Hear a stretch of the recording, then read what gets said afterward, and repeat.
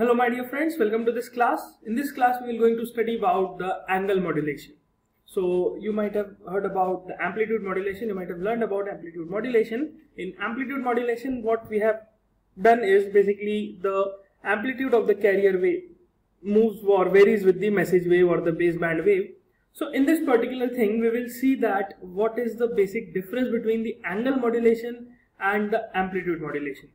So the first question is angle modulation versus amplitude modulation. Now first thing is we will try to understand mathematically that how these two things are different from each other.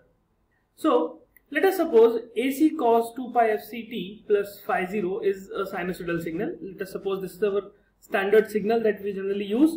So I write it as ST signal is equals to AC cos 2 pi fct plus phi 0.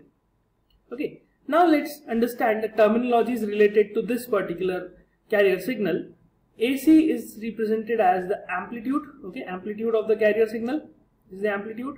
Then FC represents the frequency, okay, the frequency of this carrier signal, and phi 0 is the initial phase angle, okay, it is basically the initial phase angle of this carrier signal, okay, initial phase. Now in the amplitude modulation, you have heard about the message signal MT, which I can write this MT as the baseband signal as well. Okay, the baseband signal, the signal which I have to transmit. Okay. Now, in case we have amplitude modulation, what happens is the amplitude of this signal, of this carrier signal, is basically a function of message signal. So I can write that AC, that is amplitude, is basically a function of message signal when we have the condition of amplitude modulation. That is, we try to modulate the amplitude of the carrier signal, okay, with the message signal, the baseband signal, and so that we can transmit our signal easily. But when we talk about this particular signal, okay, if you observe this signal, we have here three different things. One is we have this amplitude, okay, second thing we have this frequency F, okay, and third thing we have this phase. Now first time when we are transmitting a signal, a baseband signal using this carrier signal, what we have done is we have simply modified the amplitude. But we have two more parameters which can also be modified. So let's talk about the modification of this frequency and this phase. If I try to modulate, or if I try to modify this frequency and phase, so can I use these two terms as well for transmitting my signal? I can see that in this particular equation, you can observe that AC amplitude, when it is a function of baseband signal, we called it as amplitude modulation. Now, when this inner part inside this cos theta, whatever you can see here, this is the angle. I can write this angle as a function of time because it is 2 pi fc times t plus phi. I can see that this angle is basically a function of time, okay. Now in this particular angle, what I can see that if I modify this angle with the baseband signal, if I modify this angle with the help of this baseband signal, I will call it as the angle modulation. Okay, I will call it as the angle modulation. Now what is angle modulation ultimately? It is basically the modification of or the modulation of this angle inside this cos phi. Okay, it's cosine angle inside this cosine. This angle, when it gets modified, we call it as angle modulation. This is how we can understand.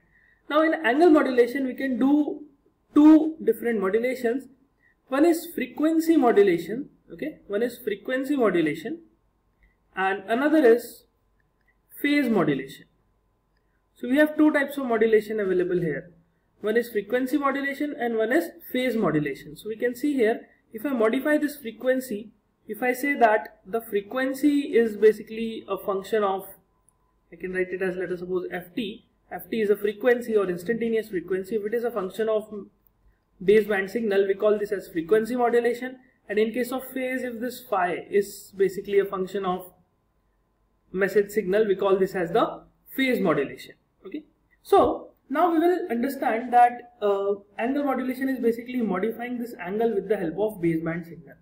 Now a question will come to your mind that if we have this amplitude modulation, then why we are going for this frequency modulation or phase modulation? Okay, it's a common question you may feel. So let me answer this question, that why instead, even though we have this amplitude modulation and but still we are focusing on FM and PM, frequency and phase modulation. So the answers are very simple, very simple points. So why FM and PM? Why we are studying this FM and PM? The first point is the frequency modulated wave and phase modulated wave are more immune to channel noise. Okay, as you know that AM signals are not be able to transmit it for a long distance, but a frequency modulated or a phase modulated signal can be transmitted over a very long distance. So that's why this is a very important point, that it is more immune to channel noise. Then second thing is it is more immune to non-linear distortion. Now you know what is a non-linear distortion. That is the distortion which is at different for different amplitudes. Okay, because as we know that in the amplitude modulation, where the amplitude increases, the distortion is not a linear one, it's a non-linear. So that kind of distortion rarely happens in the frequency or amplitude frequency or phase modulated waves. So that's why this is the benefit of this. Third thing is amplitude fading do not create any problem. As you know that amplitude fading is a very biggest problem in transmitting signals, because once the amplitude is faded, we cannot use the amplitude modulation for correctly identifying the baseband signal. But in case if we have frequency or phase modulated signal, this amplitude fading will not going to affect our final signal. It's because it's simple. In frequency modulation, the frequency will going to play the role, and in phase modulation, the phase of the wave, that is how much it is shifted towards right or left, that will going to vary. So that will not going to affect our baseband signal or baseband message. Okay. So ultimately I want to say that amplitude fading is not a common problem in frequency and phase modulation. That's why we are focusing on FM and PM instead of amplitude modulation. Okay. Now, as we know that these are the benefits of the amplitude, these are the benefits of FM and PM, but with some benefits there comes some drawbacks as well. So if I talk about the cons that we are facing with the frequency and phase modulation, the biggest challenge that we are facing is that high bandwidth. The bandwidth requires very high for this. Okay, the transmission bandwidth is more than twice compared to AM.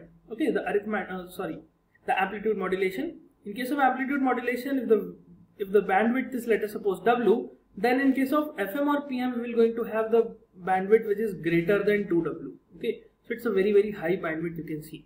So this much high bandwidth means it's a lots of consumption of the spectrum, so less signals can be transmitted compared to AM. Okay, so that's why these are some pros and cons of FM and PM. Okay, but all the way we can say that it is totally dependent on the application where we are going to use these signals, that will going to determine that which modulation we have to follow. Okay, now moving further, so this is like a basic understanding that what is FM and what is PM. So as we told you, this FM is basically the frequency modulation, that is modulation of frequency with respect to the baseband signal, and in phase modulation we do the modulation of phase with respect to baseband signal. Okay, now let us try to determine mathematically how a phase modulated wave will look like, or how a angle or the frequency modulated wave will look like. So first let us talk about the phase modulation. Now in case of phase modulation, as I told you, so this is our signal ST, this is AC cos 2 pi FCT plus phi 0. This is our basic signal, this is our carrier signal. Okay, now we have to introduce the baseband signal inside the signal, so that it can be transferred from one place to another. Now you can see here in this particular signal, there is no message signal involved, but I have three parameters where I can involve the message signal. One is this amplitude, second is this frequency, and third is this complete angle. Okay, now as I am telling you about the phase modulation, it means I am going to definitely change the phase of the wave, or change the phase of the carrier wave with respect to the message wave or the baseband wave. Okay, so let us suppose MT is basically our message signal. Okay, now I can say that theta t, that is the angle or the phase, is basically 2 pi FC t plus phi 0.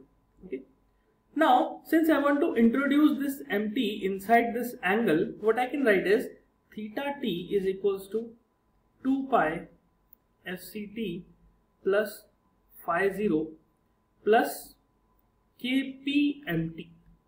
Okay, now that means I am relating this theta with respect to this mt. As this mt, this baseband signal varies, this theta will definitely going to vary.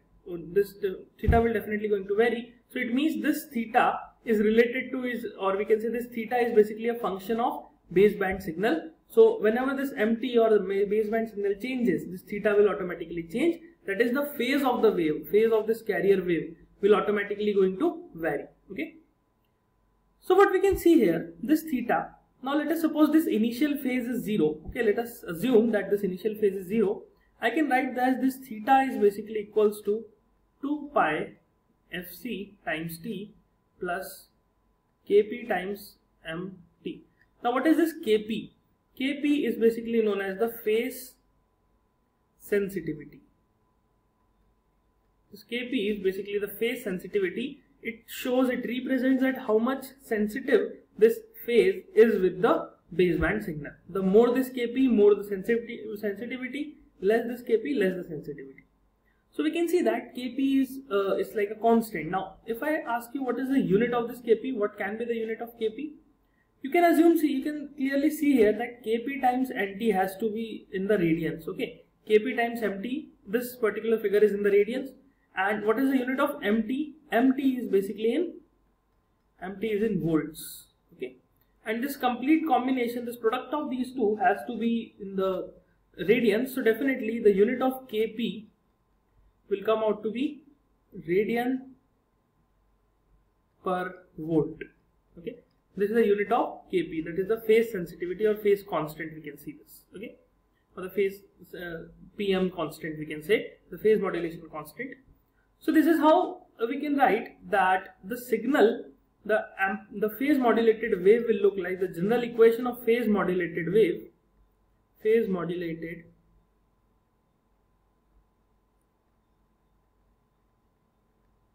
will look like ST, that is PM, ST, PM, phase modulated. It will look like AC will remain as it is because this is the amplitude, but we are not varying this amplitude. So cos of, in place of theta, I can write it as 2 pi fc t plus kp times mt. Okay, this is how our phase modulated wave will look like. So this is the general equation of the phase modulated wave. Okay, now let's move to the frequency modulated wave. Okay, the frequency modulated wave, we have to see this. How does this particular wave will look like? So as you can see, in the phase modulated wave, we have modified the wave. Okay, we have modified the phase of the wave.